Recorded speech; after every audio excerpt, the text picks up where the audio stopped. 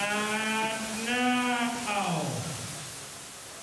All right, I was talking to somebody who loves movie like I do, but there's this preconceived notion of like, oh, has there ever been a good video game movie? Did you think about that when you got the material, and what got you excited to the fact that there could be a good movie for Tomb Raider? I think when I saw the trailers and some of the footage from the 2013 reboot game, I got really excited because I felt they'd created a new Lara Croft that felt real and contemporary and gritty. And I think that's what we wanted to bring to this new origin story of Lara Croft for the big screen. So everybody's been talking about how Alicia trained, and that's really impressive. But as her director, you know, the pain that Lara goes through has to be repeated for different camera angles over and over. So talk about the relationship about like, today the side is you're going to be suffering for 15 different setups. How did you sort of work with that with her? That was really the deal for like 100 days for Alicia. Yeah, she had a lot of tough scenes, but she's a trooper, and she never quits, and she never gives up, and she never complains. So it's almost like I have to say, okay, maybe we should take it a bit careful here now. Do you think that she was inspiring for you as in terms of willpower, that maybe if something wasn't working for the shot, you didn't get to complain because she was having it harder than you?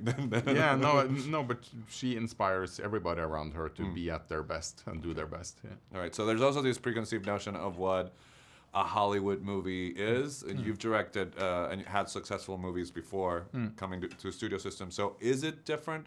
Is the experience of shooting a movie for a studio different as a filmmaker? To me, it wasn't that big of a difference. Of course, the sets are much bigger, and you have all the toys at hand, like the wire cameras and big cranes, and you have water cannons, and wind machines, and big tanks. So to me, it was just like a dream come true. I felt like a kid in a candy shop. Was there ever sort of negotiation, because the movie feels so gritty in terms of finding the parts where maybe you had to enhance it CGI, or sort of the balance between, are we going to do this for real, or this part is going to be enhanced? Talk about that a little bit. Yeah, I think the attitude going into this movie was to make as much as possible of it in camera and rely as little as possible on CG. So Alicia did a lot of her own stunts. She jumped and crawled around in the mud and run around on airplanes, and we tipped her around inside an old Japanese bomber that went 180 degrees around, and we even threw her down an Olympic whitewater rafting course. Wow. Okay. Yeah. So given that, I mean, once you see the movie and what you're saying, it's like you know that you made the right choice in casting, but they say that for directors, casting is sort of a leap of faith. You sort of have to believe. When did you know that she was this incarnation of Lara Croft? Because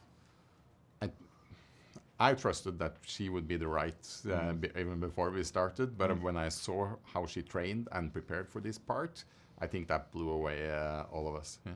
Given that if this is successful, this is going to go on, obviously. The movie ends on sort of hinting at that her adventures go on. Would you be willing to let what you've done go? Or would you like to return and keep doing adventures with your character? I think that's too early to say right now, but I had a lot of fun on this movie. Play difficult. Okay, well, I'll find out reading Variety. Nice talking to you.